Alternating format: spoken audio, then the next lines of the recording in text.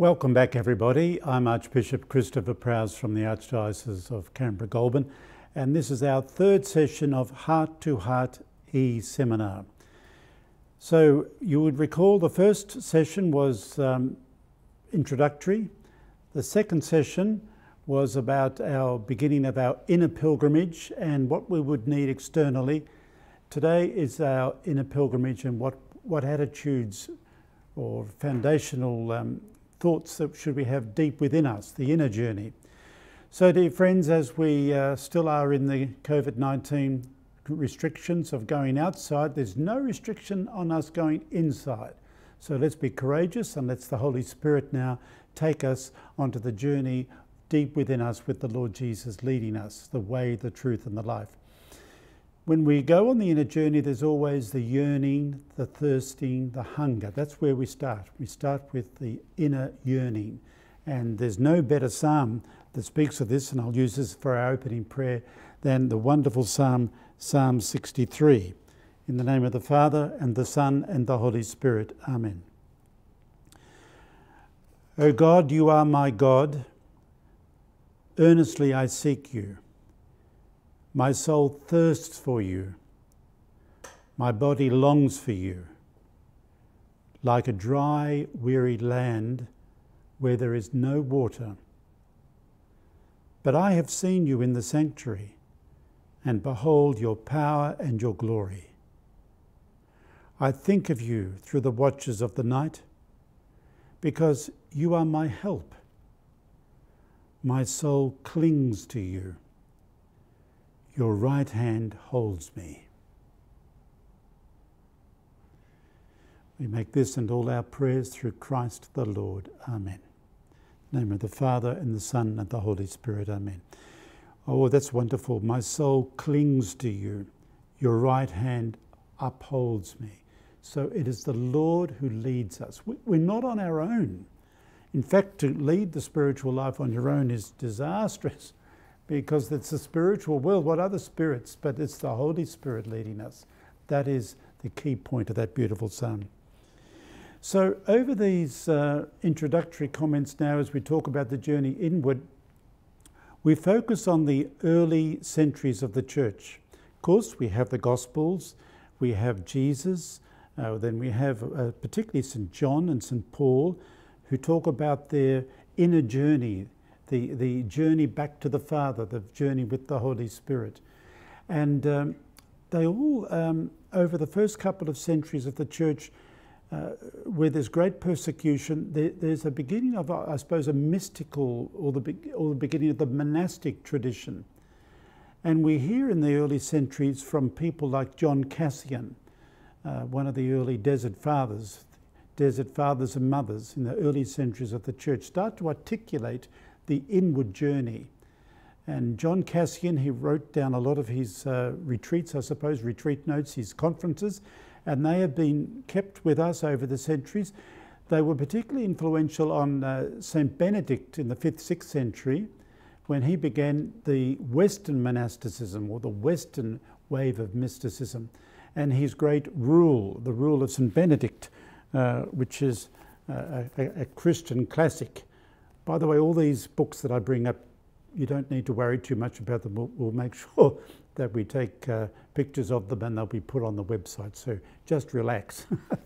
But here in this simple 5th, 6th century document, he begins by saying to listen with the ear of the heart. What a wonderful, listen with the ear of the heart. As we begin the inward journey, let's take it from one of the great saints of the early church on mysticism, on monasticism in the Western world at least, listening with the ear of the heart. So I'd like to begin with a lovely quote from St. Teresa of Avila in the Middle Ages now, the great Carmelite mystic, the Spanish woman, the Spanish Carmelite nun. As she says, deep prayer, the deep inward journey, is a close sharing between friends. It means taking time frequently to be alone with Him who we know loves us. To be alone with Him who we know loves us. The inner journey with the Lord who loves us. And over these early centuries, which have now come to us, still, there are many, many things that could be said. In the few minutes I have with you, I'm just going to pick out 3 words, which to me are big summary words of what has been passed on to us from the early church through monasticism and through now. We could say hundreds of things, but I'm just going to pick out 3 simple words, and they all begin with S. So the first word on the inner journey, foundational word, is the love and appreciation of the first S, silence. Silence. Different types of silence. I mean, you can have the external silence, which you turn off the TV, you turn off the radio, you turn off the iPad, all the rest of it, and you can have external silence. But there is a deeper silence, isn't there? There's an inner silence. When you begin to pray and you turn off all the music and you have external quietness, you can find that there's so much noise, this dictatorship of noise coming from within you, not from without. And you and I would call them distractions. One thing that in regard to coming to an inner silence that the church has taught us is the importance of repetitive prayer. Like we have the rosary, that's repetitive prayer, but even to cut it right down just to a couple of words, we have the Jesus prayer that's come down through the centuries. Jesus, Son of David, have mercy on me, a sinner. You repeat that. That will help you to focus on Jesus rather than the distractions. Jesus, Son of David, have mercy on me, a sinner. It's called the Jesus prayer. And even coming down to one word, a beautiful word, Maranatha. There's 4 syllables, Maranatha, come Lord Jesus. That's been retrieved again through wonderful new renewals of Christian meditation in our times, the worldwide Christian meditation movement, John Main, Lawrence Freeman and all the rest. They can help us to retrieve these wonderful treasures. And coming to that inner silence. Now, once we try to move in that direction, we find there's just a delight to be silent before the Lord. A contemporary of St. Teresa of Avila in the Middle Ages, also a Carmelite Spanish, but he and St. Teresa knew each other and helped each other on the spiritual journey. St. John of the Cross, he coined a beautiful expression, which I really love when I start to pray. He calls it silent love. What a wonderful definition of meditation, contemplation. Silent love. Another saint around that same time, he called it silence as a symbol of the world to come. A symbol of the world to come. What does he mean? You know, when we go to God in heaven, and presumably, you know, the language of God is silence. I mean, God knows all the languages, he knows English and all the languages of the world, but God's mother tongue, I like to call it, God's mother tongue is silence. And learning to contemplate and to go deep within is learning the language of God and being comfortable in silent love. So silence. Actually, a friend of mine, she's great on jumbling up words. She said silent, S-I-L-E-N-T. If you jumble that word up, you get another word using the same letters, and you get L-I-S-T-E-N. Listen. Really thankful for that wonderful. It's a cute little expression, but it's lovely. So what does silent means? It means to listen. The word itself suggested by the letters. Listening with the ear of the heart. Silence, symbol of the world to come. The second word now. The second word is the word stillness. Stillness. This has come down over the centuries. Not to fidget, not to be moving around. Just sit down or whatever, or just be silent. It's a bit like Moses in front of the burning bush in Exodus chapter 3, verse 2. There is Moses, he comes along and he finds the following. There in front of him appeared in flames of fire from within a bush Moses saw that though the bush was on fire, it did not burn up. It did not burn up. He was still before this. There we have the bush that was on fire but not consumed. I find over the years that my Aboriginal friends have taught me a lot about what silence really means. And one of my friends from Australia, from Daly River, she's written the preface to this rather big book, Our Mob, God's Story, and it's Aboriginal religious art. And there is my friend Miriam Rose Ungamaya Bauman on the preface of this big book. She has this to say about stillness. Our Aboriginal culture has taught us to be still and to wait. We do not try to hurry things up. We let them follow their natural course, like the seasons. We watch the moon in each of its phases. We wait for the rain to fill our rivers and water the thirsty earth. When twilight comes, we prepare for the night. At dawn, we rise with the sun. And we wait for God too. His time is the right time. We wait for him in stillness to make his word clear to us. We don't worry. We know that in time and in the spirit of adiri, which means that deep listening and quiet stillness, his way will be made clear. There are deep springs within each of us. The very Spirit of God is a sound, the sound of deep calling to deep. The sound is the Word of God.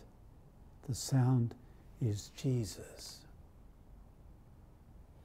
There's the wow moment. Isn't it fantastic, everybody, that although on one level I'm giving you the insights, some of the insights of some of our mystical tradition going back to the early centuries, our ancient Aboriginal and Torres Strait Islanders people, going back thousands and thousands of years, are able to articulate somewhat similar expressions. This to me is a great opportunity for us through meditation and contemplation, silence and stillness, to come closer to our first Australians through the mystical tradition we both share. So there we have that one. Now the third one is, the third word is simplicity. Now simplicity in prayer, sometimes children pray a lot better than us. There's simplicity. I mean, one of the great definitions of deep prayerful silence comes from John Vianney, the patron, the French parish priest who was seen to be a peasant, and I use that word quite deliberately, in the 18th, 19th century, the patron saint of all priests. His definition of prayer is simply this: I look at him, he looks at me. I look at him, he looks at me. There's deep inner prayer. There's deep inner simplicity. I've come across a saint on the way who also, when I read his spiritual writings, it reminds me of John Vianney, and he's on the way to becoming a saint. In fact, I was able to meet him some years ago when I was studying in Rome. He was the former Archbishop of Saigon in Vietnam. He was imprisoned by the communists there for many, many years, for 13 years, and 9 of them in solitary confinement. And he wrote a lot in prison about prayer. And when he was finally released, he started to write and give retreats in Rome. That's where I met him. He's close to us in Australia because his mum lived in Sydney for many, many years. He's with his sister. Another sister lived up until recently here in Canberra, and she's gone to God too. So, but the family is there, and he saw himself as a bit of an Australian when I was talking to him, because when his mum lived in Australia, the children become part of Australia. Anyway, he's written this beautiful little book called 5 Loaves and 2 Fish. The name is Cardinal Nguyen Van Thuan. Cardinal Nguyen Van Thuan. You may or may not have heard of him, but I tell you what, when you read his thoughts on prayer and simplicity, you understand what I'm talking about. Here is a little story that he writes about prayer. There was an older man named Jim who would go to church every day at noon for just a few minutes, and then he would leave. The sacristan was very curious about Jim's daily routine, and one day he stopped in to ask, "Why do you come here every day?" "Oh, I come to pray," Jim answered. "Oh, but that's impossible. What prayer can you say in just 2 minutes?" "Oh, I'm an old ignorant man. I pray to God in my own way." "Yeah, but what do you say?" "Oh, I just say, 'Jesus, here I am, it's Jim.' And then I leave." After some years, Jim became ill and had to go to the hospital, where he was admitted to the ward for the poor.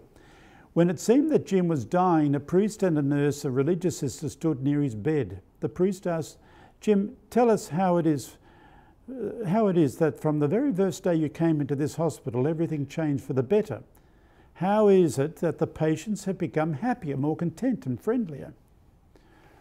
"I don't know," said Jim. "When I could walk around, I would try to visit everyone. I greeted them, talked a bit with them, and when I couldn't get out of bed, I called everyone over to me to make them laugh and to keep them happy. With Jim, they always are happy." "But why are you so happy?" "Oh, well, aren't you happy when you receive a visitor every day?" asked Jim. "Of course, but Jim, we've never seen you ever receive a visitor." "Well, when I came here, I asked for 2 chairs. One was for you and one was reserved for my guest." "But what guest?" the priest asked. "I used to go to church to visit Jesus every day at noon, but when I couldn't do that anymore, Jesus came here." "Jesus comes to visit you. What does he say?" "Oh, nothing much. He just says, 'Jim, here I am. It's Jesus.'" Before dying, Jim smiled and gestured with his hand towards the chair next to his bed, as if inviting someone to sit down. He smiled for the last time and closed his eyes. Wow, Jim. Jim's prayer.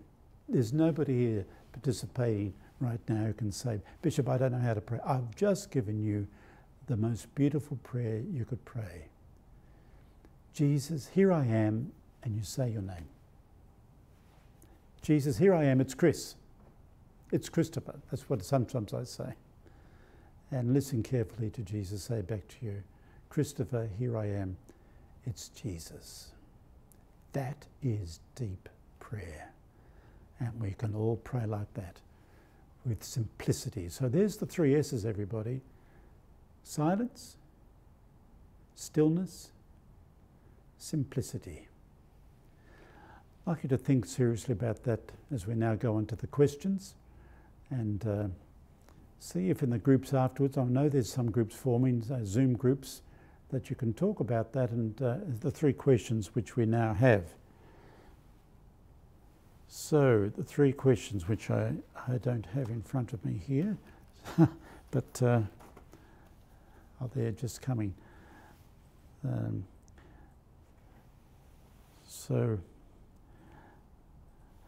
Anyway, whilst I'm waiting to get... Oh, here they are. How do you cope with silence in your prayer? Is being still in prayer a challenge for you? What helps you to pray with simplicity? So we'll just have a little bit of quiet music in the background now as you consider those carefully. And if anybody wants to, on the chat room, put some comments about my input, please do so. But here it is. How do you cope with silence in your prayer? Is being still in prayer a challenge for you? What helps you pray with simplicity?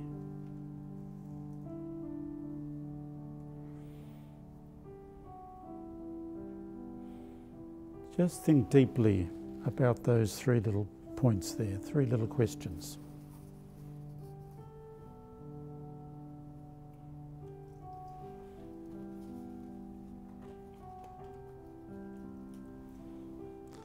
Good, I'm getting some messages coming through there of people who have been very appreciative of what's been happening and are following carefully, so that's good. What did you think of Jim's prayer? What do you think of the prayer of John Vianney?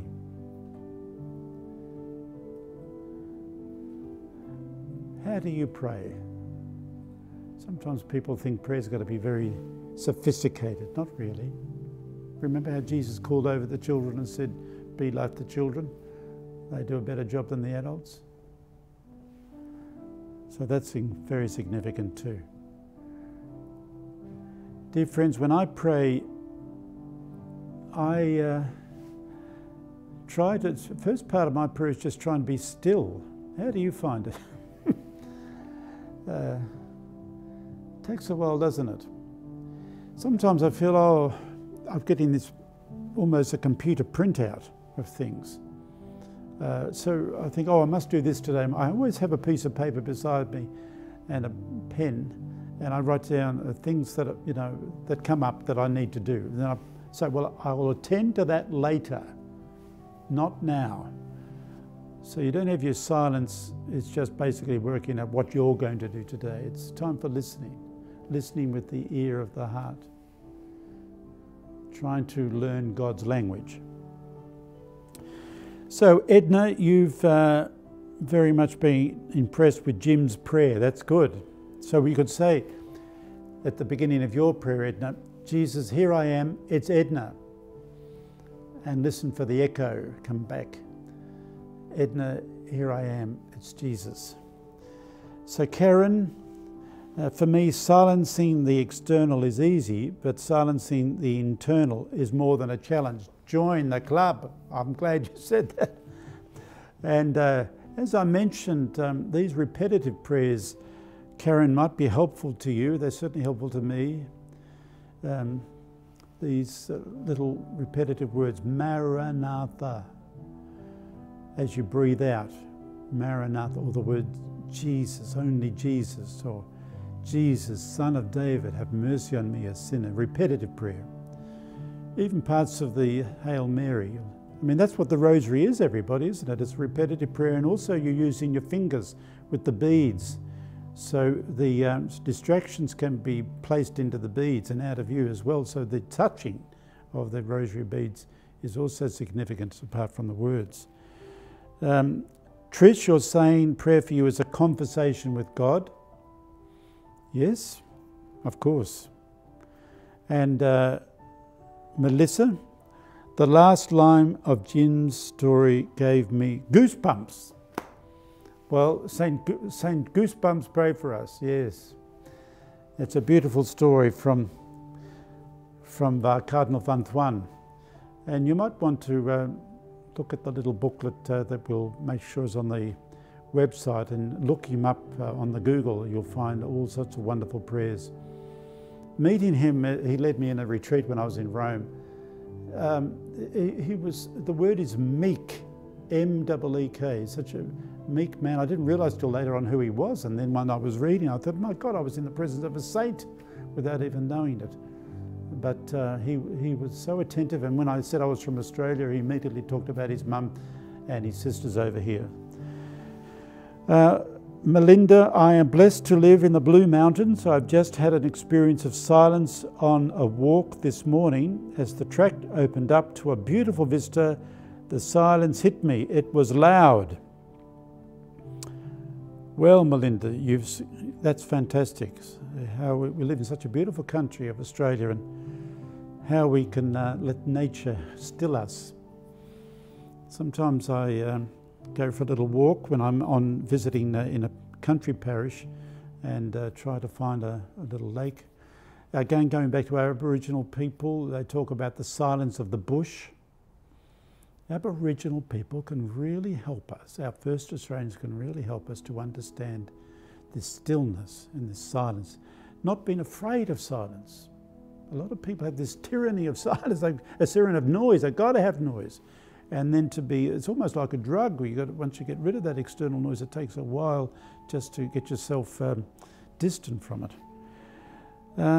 Melinda, the silence opened up my heart and I began to cry. A rare gift of grace. That's the big word, Melinda, grace. Grace. Initiative of God. All comes from God. And to help me pray with simplicity is starting my prayer with Psalm 51. Asking every day for God's mercy. Yes, Psalm 51 is the big penitential psalm of the church. God, you are my God, and calling on God's mercy in the midst of our sinfulness. We pray that particularly on a Friday. Dear friends, I know you might sort of start saying, oh, this Archbishop is a bit odd, but can I just sort of conclude things by saying a little experience? Over the years before I became a bishop, when I was a parish priest, I used to love celebrating the morning masses and the baptisms. It was full-on morning on the Sunday morning, and then the people would go, and then I'd close up the church. So I remember once, more than once, closing the church, and just loving to sit down in the church, a bit like you were saying there, Melinda, about sitting down, and there was a loud silence. You mentioned the word loud there. It was a resonating silence of all that had happened, all the prayers that had gone on in that church that morning, as if the fragrance of those prayers was still there. And I would love spending quite a bit of time just on my own. I wanted the church to be locked. I didn't want anybody else in it. But in front of the Blessed Sacrament, just sitting there in a prayed up place. A church where the Blessed Sacrament is, where the heartaches, the joys and sorrows of a morning, congregations of people coming to praise God and to thank Him still resonated like a beautiful perfume. So everybody, perhaps this deep inner journey that we're going on is not as complicated as you and I think. I mean, when you read these books on prayer and meditation, they do seem very complicated and they use all sorts of words. But as I said last time, don't get caught up in techniques. Jesus is not the result of a technique. It's an interpersonal relationship, and it's as simple as John Vianney said, and it's as simple as the Jim prayer of Cardinal van Thuan. Here I am, I come to do your will, as the psalmist said. Psalm 63, Trish is saying, one of my favourite along with the psalm. Thanks, Bishop Chris. Oh, well, there you are. We're both saying the same thing. Anne Marie Caruana, I'm stunned by the thought of the Cardinal's 9 years in solitary confinement. What strength and at the same time the surrender to God's help came to mind. Yes. Quite incredible, really, his story. He used to write a little saying every day and then would give it to somebody secretly, and then they'd keep all these little pieces of paper, and they're now all published into Words of Hope. So I think we'll finish up now, just to basically say to you that the books that I've just mentioned will be on the website soon. Eventually there will be a transcript of my talk, and of course this is on the archive, Heart to Heart archive on the catholicvoice.org.au website. And if you've missed one, you can play it back later on, or if you want to go back to this one, it's available to you from this afternoon on. I know there's people from all over the place. We're getting a very good response to these seminars, but I hope that it is something that you can just use as a springboard, and that you are beginning afresh or deepening the Lord's hold of you by daily prayer. And for those that are going to now grouped together in Zoom time, well and good. I hope it goes well, and I hope that you can not just share about prayer, but share prayer. So I'd like to conclude with yet another beautiful psalm. I think always the psalms are lovely to begin with and to end our time together. This is a simple little prayer from Psalm 46. At the end of it, be still and know that I am God. I will be exalted among the nations. I will be exalted on the earth. The Lord Almighty is with us.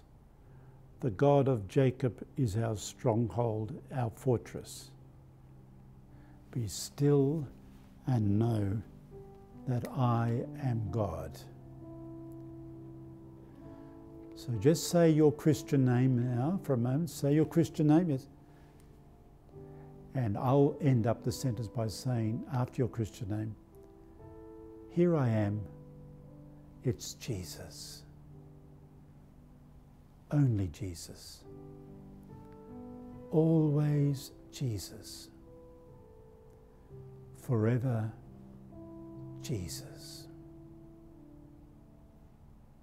See you next time. God bless.